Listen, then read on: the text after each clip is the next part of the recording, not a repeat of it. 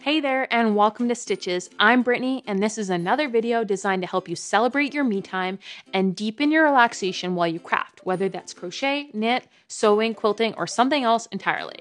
The goal of today's video is to help you feel more comfortable and relaxed in your body while you craft. Today you're going to meet Rina, and Rina has created a series of stretches designed specifically for crafters. These stretches are great to do before you sit down to craft or to take a little break during an extended crafting session. And if you've never done yoga before, don't worry, these simple little stretches are designed for anyone to do, and in fact, they're designed to do while you're actually seated in your chair. I love this routine because it helps me stretch out and open up my shoulders, which I often slouch over while crafting. It stretches out my hands and just helps me feel a little bit more mobile, gives me a perk in energy, and relaxes me in my body. So with that said, let's get into these yoga stretches created just for us crafters.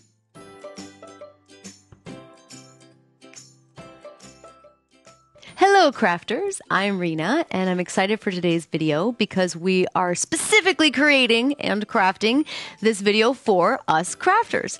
So the exercises are going to take all that into consideration in terms of your body positionings and repetitive movements to do the opposite and to start strengthening and feel good and relieve pressure and tension and stress from wherever you're holding it. So remember to go at your own pace. This is for all levels. If you've never done yoga before, who cares? This is just to make you feel good and some movements and some stretching. So let's do this together. We're going to start by sitting comfortably, sitting up straight. If you cannot sit straight, then you want to grab a cushion because sometimes the couches or the chairs make us slouch and sometimes our own body positioning does. So we're going to grab a pillow and sit on the edge of it. So half of it's on and half of it's off. I'll show you like this. There you go. And you're going to keep your feet hip width apart on the floor with your feet flat if possible to support the spine.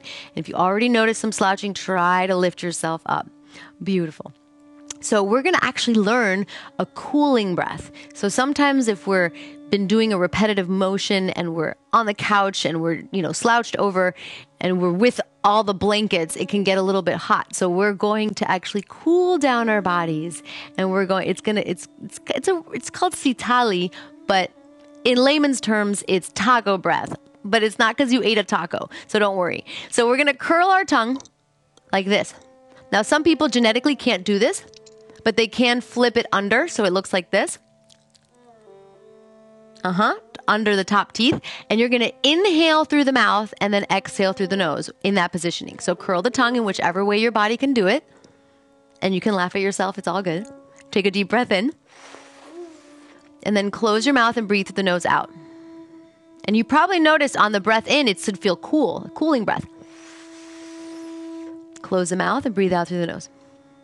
Don't have too much pressure if you can't quite get it. Let's try a few more times. Beautiful. One more time. And breathe out through the nose. Wonderful. You probably feel a little bit cooler in your mouth right now. So that's a little tip for you. Whenever you need to cool yourself down, you know what to do. You don't have to change the air conditioning, but you could do that too. All right. So we're going to look from side to side with our head so we can stretch out our neck a little bit. So look to the right as you inhale. Exhale, center. Inhale, left. Exhale, center. Keep up straight. Inhale, right. Exhale, center. Inhale, left. Exhale, center. This is really important because sometimes our neck gets stuck in one position when we're crafting, and we want to create that range of motion. Let it know it's okay to move in different directions. Beautiful. Now we're going to go side to side. We're going to bring our right ear to the right shoulder, right hand over the head, stretch that right side of our neck. Breathing deeply. And back to the center, other side. Left ear to the left shoulder, left hand over the head, pull the right shoulder down, stretch that right side of the neck. Breathe into it, again, to change the range of motion of the neck from being in one position for too long.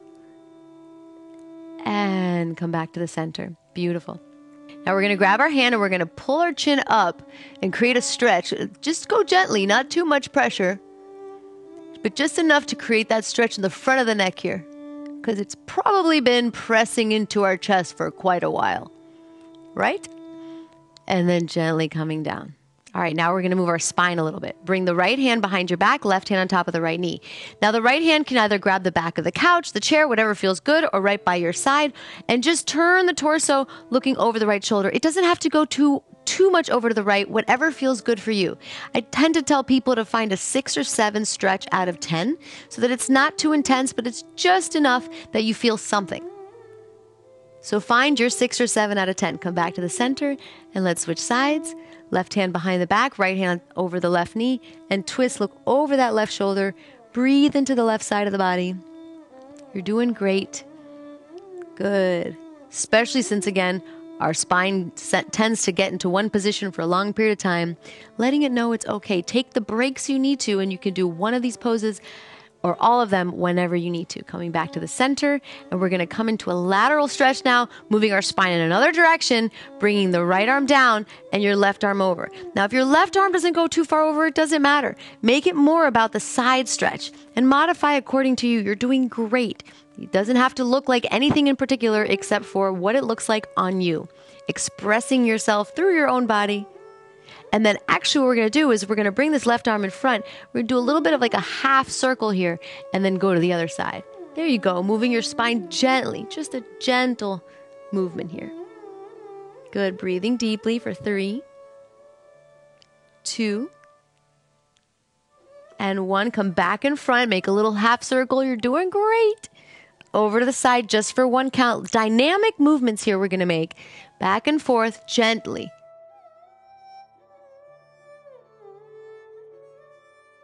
You don't have to go as low as I'm going. Even if it looks like whatever you're doing, it's perfect. This is amazing. Good job. That's it, side to side. And then coming back to the center. All right, now we're going to stretch out our hips a little bit and our legs. So you're going to bring your left leg a little bit forward, and you're going to either bring your right ankle on top of your left ankle, or if you can get your right ankle on top of the left knee, go for it. If not, you can bring it lower down depending on what your body can do. Again, it's perfect just the way that it is.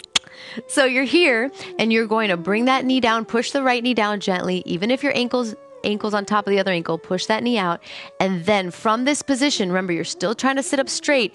You're going to bend forward. Now, bending forward might not be in the cards for your hips or your spine today, and that's perfectly fine. You're doing great. If you can bend forward and do what feels right for you. Taking 3 deep breaths. Breathe into that right hip. So you should feel this all along the piriformis, the hips, right on the right side, and the glutes. 1 more full breath here.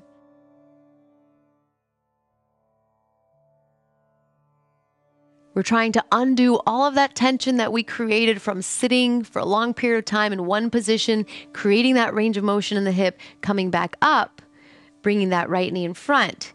And you're just going to let the hip go out and in, knee out and in to create a little bit more range of motion there. Just start to get some circulation in those muscles. Good. And then we're going to switch sides. So your left ankle can go on top of your right ankle, option A. You can bring it up higher, or if you can get the ankle on top of the knee, fine too. It's all perfect. Great. Wonderful job, crafters. And then you're going to forward fold if your spine and hips can handle it. If you already feel a stretch here, 6 out of 7 out of 10, you don't need to go any further. So let's hold here 4 deep breaths, really opening that hip.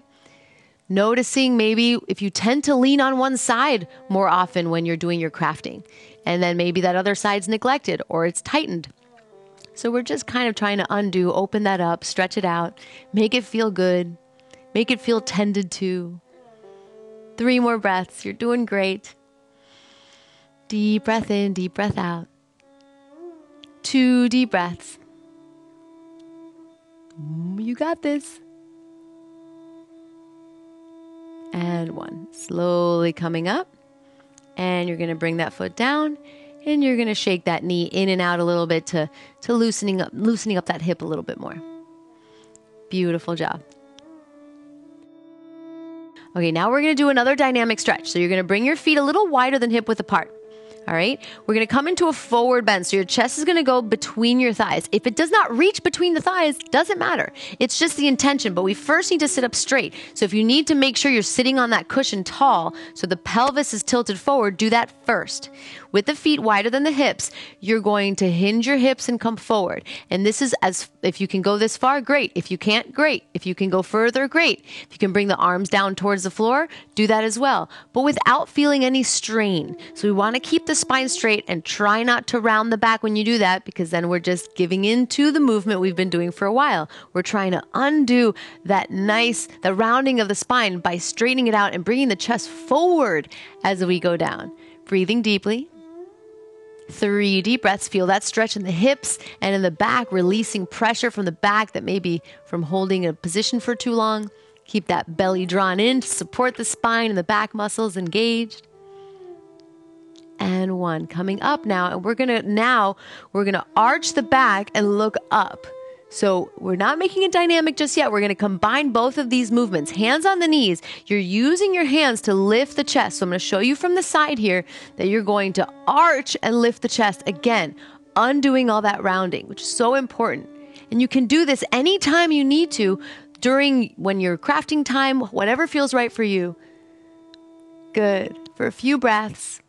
And now we're going to combine those two movements. If you notice, for the most part, the spine stays the same. We're just going to be hinging at the hips, up and down. And we're going to combine it with the breath. Here we go. All right. There we go. Nice and slow. Here we go. So you're going to take a deep breath. Inhale here. Exhale, hinge. Inhale up. Keep arching. Exhale, hinge. Inhale back up. You can go slower if you need to. Exhale, hinge. Taking it easy, no rushing. Inhale up, keep squeezing those shoulder blades together behind you. Exhale, hinge. Inhale, arch. Exhale, hinge. Good job. And you're going to make little circles with your spine now. So make the circles gentle in one direction towards the right.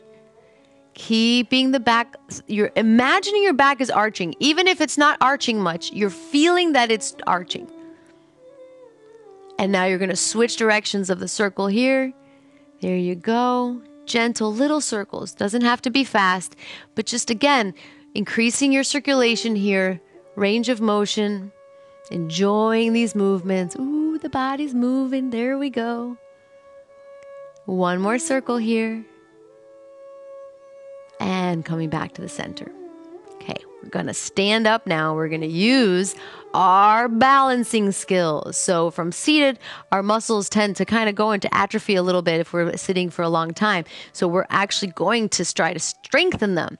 And we're going to bring our hands to our hips or arms out to the side if you need more balance. You're going to shift your weight into your left leg and your right toe can be in front. If you need to balance here, if this is as far as you can do balance-wise, great. Good job. Push the floor away, pull the belly in. And one pointed focus, and if you can, lift up the right knee, right? That's option 2. You don't have to. You can catch the right knee with the right hand if you like, or keep the toe on the floor. Let's take 3 more breaths. That left leg is starting to burn and go, woo, we're using some muscles here. 2, of course, if you have any kind of condition that you need to modify for, please do so. 1 more breath here. Keep the crown of the head reaching up tall. And then open up the knee to the right. So you can keep the toe touching the floor like this, or you keep that knee elevated, looking at one spot in front of you. Doesn't matter if the foot's on or off the floor. What matters is your focus. So keep your eyes looking at one spot. Keep the strength in the standing leg. Try not to collapse into that hip. Push that foot into the floor. Look how much taller I got. Good. Nobody would know that I'm so short. And then bring the leg back to the front. And bring that right leg down. Ooh, and shake out those legs. Left thigh burning. Good. And let's switch sides. So you're shifting the weight into the right leg. And the left leg is going to come in front. Toe touching here to the floor. Look at one spot that's not moving. Again, we're using these muscles because they've been relaxing for a little bit too long. So we're trying to make it a little bit, wake up those muscles and get stronger for better support. You can also lift the knee up and grab the knee with the hand. Look at one spot that's not moving. Woo! Trying not to fall. Stay focused. Pull the belly in. Push the floor away from you. 2 more deep breaths. Wherever you are is perfect. And 1. You're going to open up the leg to the side. Keep looking at that one spot in front of you. Remember, the toe can be on the floor or it can come up. Either way, everybody's feeling that right thigh burning and super strong. So that's what's important. 3 deep breaths. Pull the navel in. You got this. 2 deep breaths.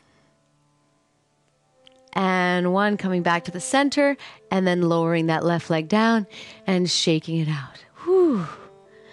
What a great job. Remembering that you can do one of these poses at any time that you need a break, or all of the poses if they help you. Check in with yourself to know, what do you need at any certain time? Is your body, or have you gotten so immersed in the work that you haven't even noticed that your neck is cringing, right? That you need to take a time to just soften and breathe. Be aware of it. Check in with your body. Be kind to your body. And thank you so much for joining me. I'm Rina, and we bring our hands in front and we say, the light within me honors and loves the light within you. Namaste.